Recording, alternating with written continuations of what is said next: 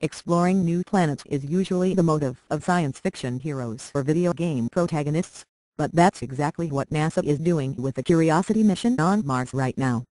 The rover landed on the surface of Mars on August 6, and quickly got to work snapping photographs and taking samples for the onboard instruments to analyze.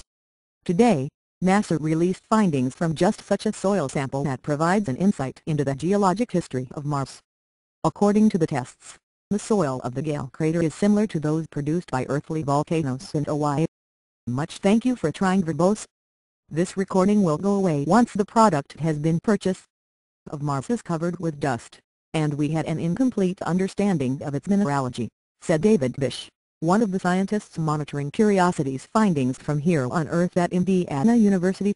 We now know it is mineralogically similar to basaltic material, with significant amounts of feldspar, pyroxene and olivine, which was not unexpected. Roughly half the soil is non-crystalline material, such as volcanic glass or products from weathering of the glass. Curiosity has 10 instruments for analyzing the Mars landscape, but the one that discovered the volcanic soil is called CHEMIN, short for chemistry, and thank you for trying verbose. This recording will go away once the product has been purchased. Mineralogy instrument. CHEMIN shoots X-rays at samples and measures how much the beams refract to determine the properties of metals or other materials in the soil. The Curiosity is the first rover to carry such high-tech instruments to the subject planet itself, allowing scientists to obtain test results very close to real time.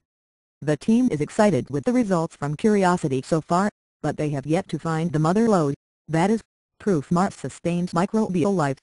Our team is elated with these first results from our instrument, said David Blake, from NASA. Thank you for trying verbose. This recording will go away once the product has been purchased. They heighten our anticipation for future CHEMIN analyses in the months and miles ahead for Curiosity. Me too, David. The anticipation is killing me.